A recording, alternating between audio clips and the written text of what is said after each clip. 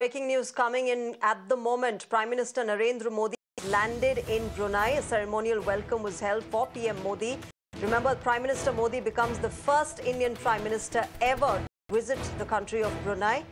And in an unprecedented welcome, Brunei Crown Prince has received Prime Minister Narendra Modi. Remember, Prime Minister Modi is on a visit to Brunei as well as Singapore. His first stopover is at Brunei, a country that is extremely crucial for the Indo-Pacific region and in India's quest to counter China in the region.